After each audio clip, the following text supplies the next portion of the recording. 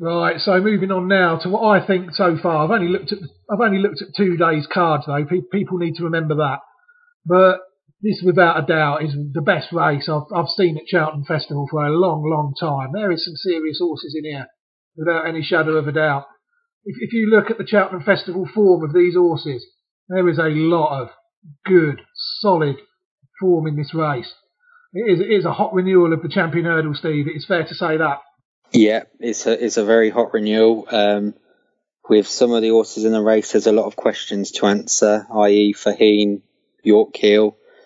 You've got Bouvardere, the hot favourite that's done nothing wrong, mighty impressive. However, in lesser competition this year, it's certainly going to be an exciting race. Bouvardere's my fancy. He's been my strong fancy all year round. Oh yeah, definitely. On what you've seen with your own eyes, that horse, you can always tell with Geraghty when he's on a good horse because he rides it with so much confidence and he knows what he's got there without any shadow of a doubt, doesn't he? Yeah, he, as you say, rides with that confidence. He'll ride the horse very quietly. He'll a fast gallop will suit. He'll try and switch him off, and he'll just try and latch onto the heels of Fahine, approaching the second last, and he'll go from there really. But like, it's going to be a fascinating race because obviously Fahine's been a tremendous horse over the years. I can't wait for it. It's brilliant. It's going to be fantastic. Whoever wins is going to prove to be. There's a story there with whoever wins, really. I think if I'm expecting really it to be a race where anything could happen, really, because like you say, there is so many questions to answer about some of the principal players. Even you could say the favourite has got questions to answer because the trainer has come out and said we would have preferred our horse to have been tested more, and we feel that he may be a bit complacent.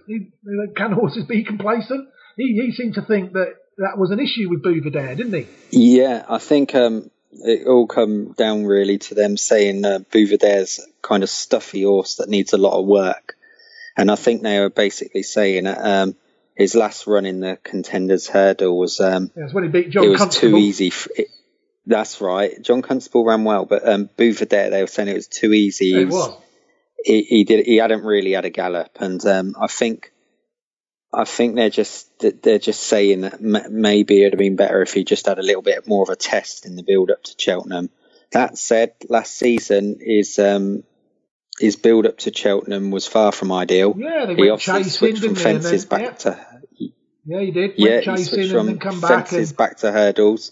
So I think if there was ever a bad campaign, it might have been last year. So I wouldn't look too much into it, but I can see where they're coming from. But I'm pretty sure tomorrow they'll have Bouvardere really ready to run a big race. I'll be massively surprised if he gets beat. It's a good race. There's a lot of question marks. Good confident talk from you there, sir. Just exactly what this show should be about. You're not staking your reputation on the horse, but your reputation will never be in doubt with me personally. But you fancy this horse, don't you? Oh yeah, I massively fancy this horse. I think there's so many pluses for this horse tomorrow. The ground, he's in form. He's had no setbacks. I just feel everything's in his favour tomorrow. Whereas they've probably had their best day. Yorkhill's had a bit of a disappointing season. Mellon wasn't great last time, so there's a lot of others that have got question marks to answer. Whereas Bouvardere, for me, he's the horse in form. He's the one with the star quality. The races he's had this year, I've seen every single one of them. And I can honestly say that I don't think he's had a race all season, the old boy. He just makes it look so easy, doesn't he? If he wins like that tomorrow, then fair play to him. Yeah, I must say you're right. I don't think he has had a race. Even at Kempton at Christmas, in the Christmas Hurdle. That was even more of a joke than the race against John Constable, that was. It was. It was any the competition. John Constable would have won that race, like Bouvardere did.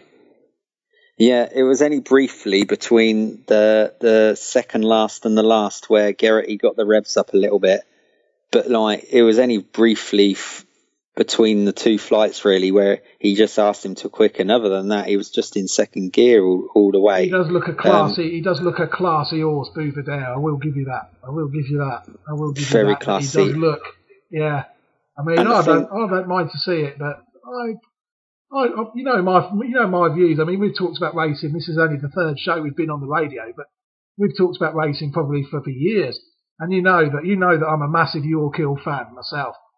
I just hope really that he doesn't do yours tomorrow, really, because that's the game, isn't it? But I honestly think that horse is a serious horse, and especially round Cheltenham. 2 out of 2. You've just mentioned about Bouverdare's awful campaign last year. I mean, I think York Hill's campaign this year, I think he'd have loved Bouverdare's campaign last year, wouldn't he? Yeah, I agree. York Hill's not been campaigned well at all this year. 3 miles first time up in himself, has he? The horse is not helping out. The horse is not helping York Hill, is he? The horse is a bit tricky. Let's just say that. A tricky horse, isn't he? Yeah. York Hill's a tricky horse. Certainly, he's not an easy horse. He has his own mind, and exactly. And he's not helping out. And he might be his own worst enemy again tomorrow. You don't know, do you? No, you can be sure with York Hill that you don't know what's going to turn up until it turns up. It's last season I never thought that once. Last year you knew you were strong on Altior, weren't you? And I was strong on York Hill all season. They both won easy. It's never in doubt in my mind that York Hill would win last year. Never in any shadow of any doubt. But this year it's hard to say. Like you say, you don't know what the old boy's going to do you?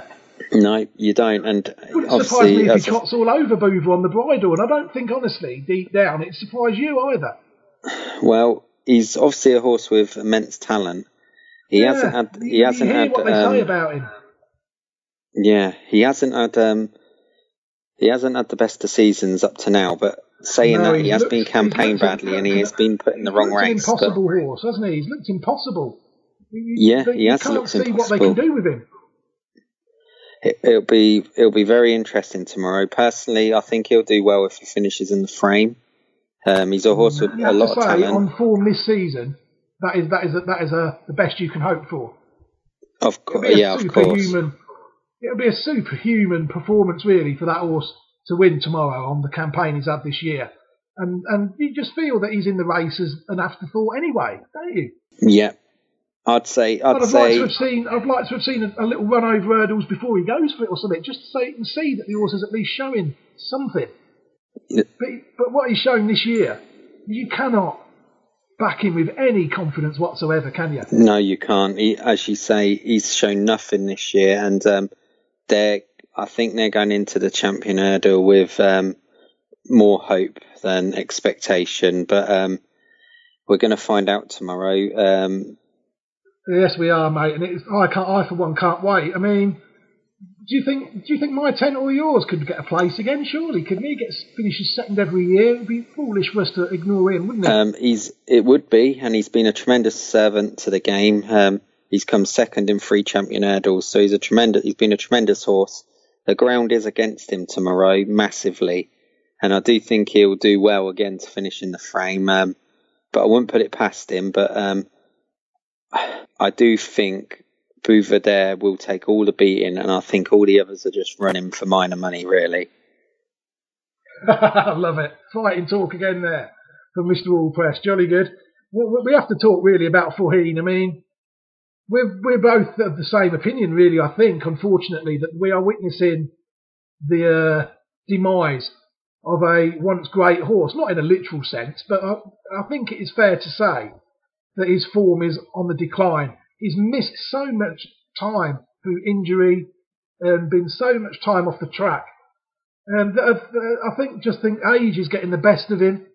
I feel as though he'll run a good, honest, solid race at best. I don't know what you think of Faugheen. Yep, I've been a huge fan of Faugheen over the years. A tremendous achievements, winning the Neptune and the Champion Hurdle and the Irish Champion Hurdles, obviously.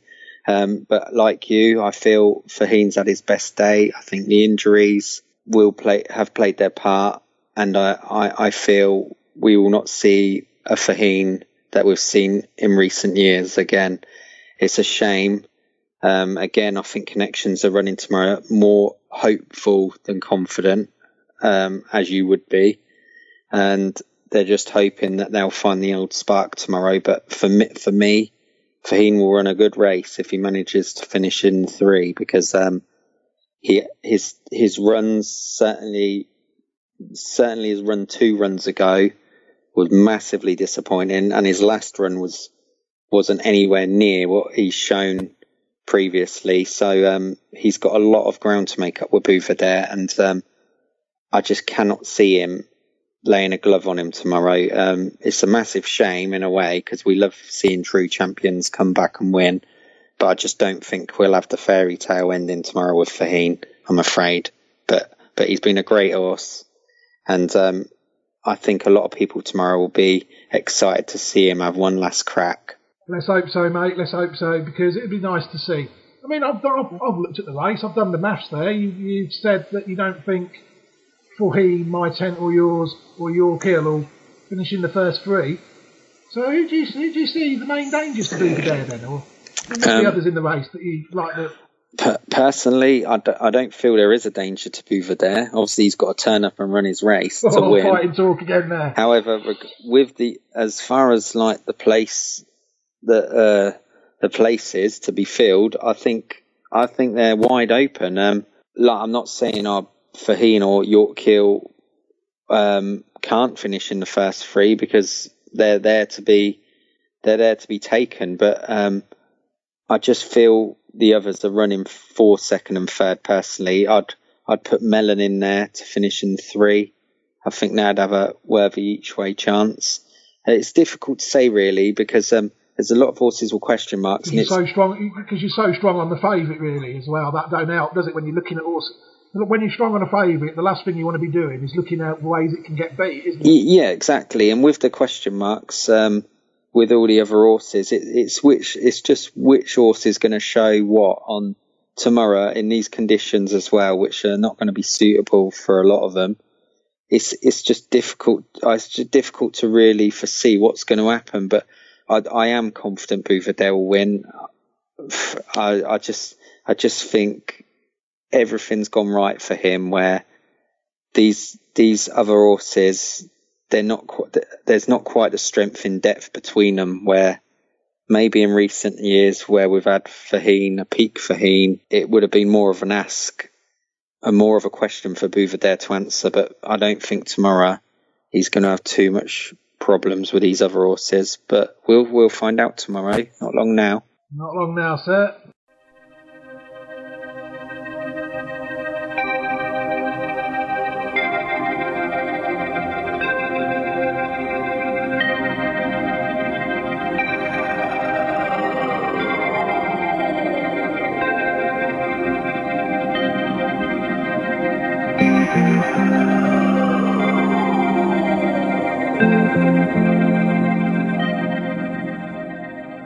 And they're off, away racing for the 2018 Unibet Champion Hurdle.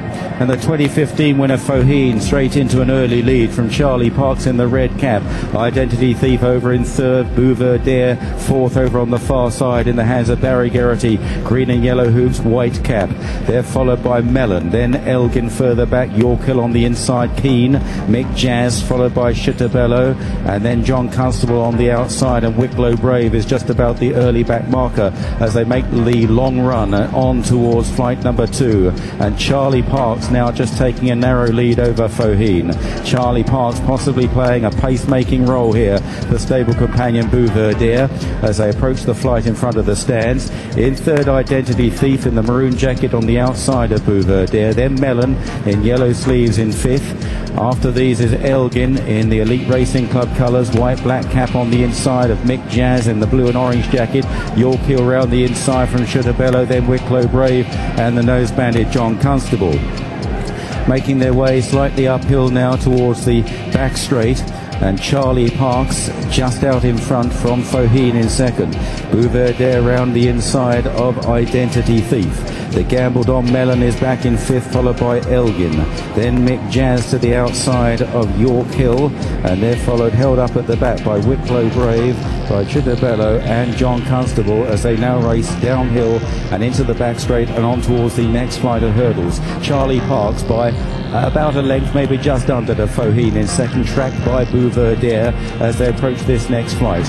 They take it quickly from Identity Thief and Melon over in 4th and 5th, and then Elgin back in 6th place from Mick Jazz, and then towards the rear still York Hill and John Constable and Wicklow Brave as they head on towards the next flight of hurdles. And they're getting a little bit spread out. The pace appears to have lifted, and Charlie Parks is pressing on with Faugheen. They are 3 lengths clear of Bouverdaire in 3rd, then Identity Thief and Melon, followed by Mick Jazz on the outside. A slight mistake there from Faugheen in 2nd place, and dropped off Charlie Parks, a good 4 or 5 lengths off the leader now, and Bouverdaire is within a length and a half of Faugheen in 3rd place. Melon is 4th, then Identity Thief, Mick Jazz on the outside of Elgin, John Constable out wide, Chitabello, and then York Hill and Wicklow Brave as they jump the flight going uphill on the far side, and Charlie Parks is a clear leader from Faugheen, a good 6 or 7 lengths down in 2nd. No move yet from Barry Geraghty on Bouverdaire in 3rd. Melon is in 4th place. Identity Thief coming under a little bit of pressure. Melon goes well round the inside. Mick Jazz still going well, and then Elgin as they reach the top of the hill in the champion hurdle with 3 flights left to jump. Starting downhill, Charlie Parks out clear of Faugheen. Bouverdaire in 3rd. Melon on the inside. Then Mick Jazz and Identity Thief from Elgin. Wicklow Brave making a little bit of a move on the outside in the purple jacket, jumping 3 out. Charlie Parks nearly joined again by Faugheen, who is a little untidy. Melon a bit short of room on landing. Bouverdaire coming through to nearly join Faugheen. The horses are almost touching each other. Melon on the inside still swinging along as they race towards the second last, and Bouverdaire taking it up here. Bouverdaire, Melon on the inside going with him though. Melon and Bouverdaire, Mick Jazz just in behind them, still yet to be asked a serious question. Elgin running on, Faugheen under pressure. Wicklow Brave, they turn for home. Melon on the inside of Bouverdaire, chased by Mick Jazz, and they're kicking away from Elgin and Wicklow Brave as they head towards the final flight in the champion hurdle. Bouverdaire taking a fractional lead. Melon coming under pressure from Paul Townend at the final flight. Bouverdaire and Melon, they were in there together. They landed as one. Geraghty goes for Bouverdaire. Melon is finding plenty. They race up towards the line, head to head, toe to toe. Two great hurdlers racing to the line, and Bouverdaire just retains his title. Bouverdaire just from Melon. Then Mick Jazz back in 3rd, and Identity Thief back in 4th. Smooth as silk last year, he's had to tough it out this time, but he becomes the first horse since Hardy Eustace to win back-to-back champion hurdles, a 7th win in this race for Nicky Henderson. More success in this for JP McManus, and Barry Geraghty, who rode Jeski to win this race for the same owner, wins this year. Last year he was on Yanworth. He had to watch as Noel Feely steered Bouverdaire to victory. Not so this time, but at the last it looked as though Melon might have his measure. Melon, the talk of the town in 2017, unconsidered this time, has run his personal best, and how. He has pushed Bouverdaire all the way, and Mick Jazz it was who came home in 3rd. He's done it again, but he needed every bit of guts and tenacity to do so this time, Steve. He did, and Melon not helped by his stable companion. 3 out when he tried to go up the inside of 4. He got slightly impeded. Yeah, we haven't seen the brilliance, if you like, of Bouverdaire today, but we've seen the guts. He's had to find plenty up the running, and he found a lot. So, you know, you can't say it's a vintage performance by the winner. It's a very, very gutsy performance, and for whatever ailed Melon last time out, this is much more the one we saw in the International and the one who ran the Supreme last year. In fact, it's a better one.